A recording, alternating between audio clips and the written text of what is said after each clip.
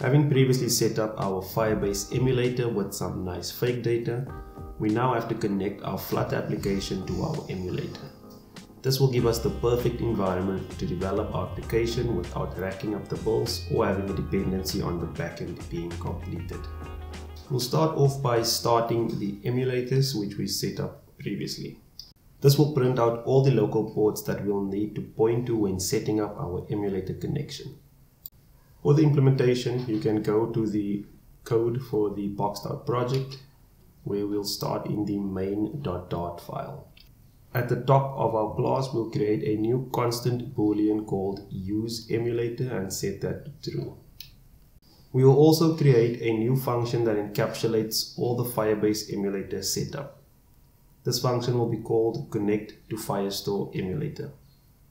This function will connect to the Firebase emulator for Firestore and authentication.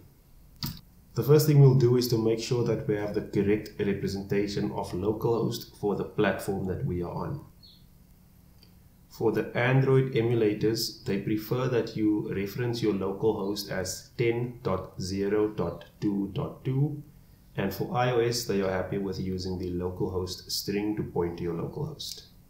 Once we have that, we can go ahead and set the Firebase features we want to use to point to that localhost string.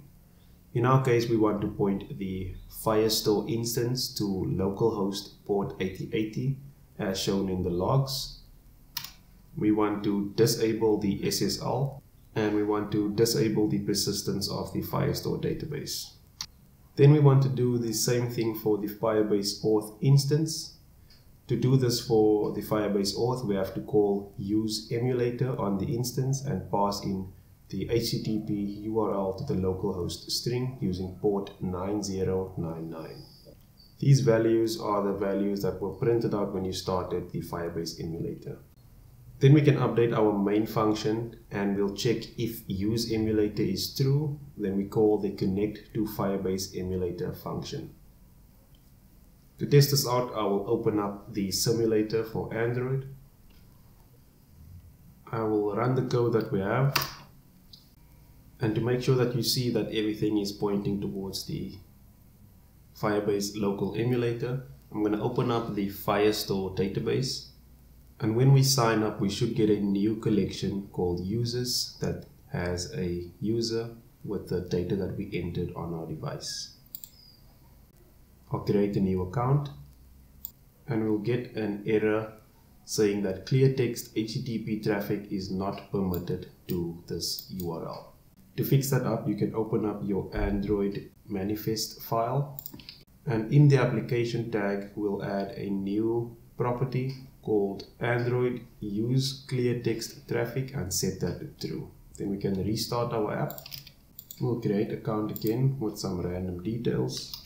When we sign up now, we see that it succeeds, and if we open up the emulator, we see that a new users collection was created with a document that has the from emulator email that we entered and the ID assigned to that user.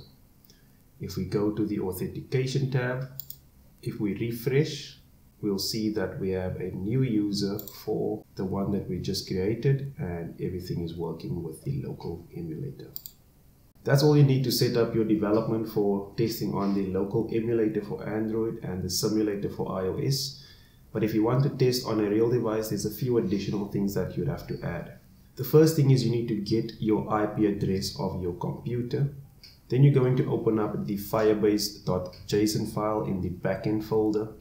And since we know we are using auth and Firestore and we want to make sure that is exposed to the outside, you're going to set the host property equal to your IP for the auth and for the Firestore objects. Now when you run Flutter emulators start, you'll see that instead of having localhost over here, you'll actually have your IP address.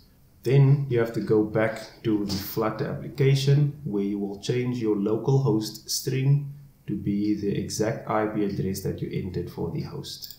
This way is an extra way that I think shouldn't be done as permanent, because if you are working with multiple developers, then everyone has to update their IP address every time they start or want to test with a local emulator.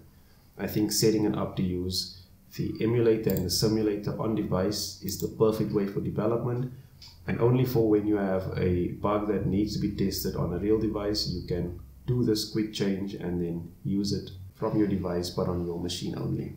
That's it for this week. I'm going to be creating another video that goes over the plan of what we need to develop next to get the application closer to a final usable state.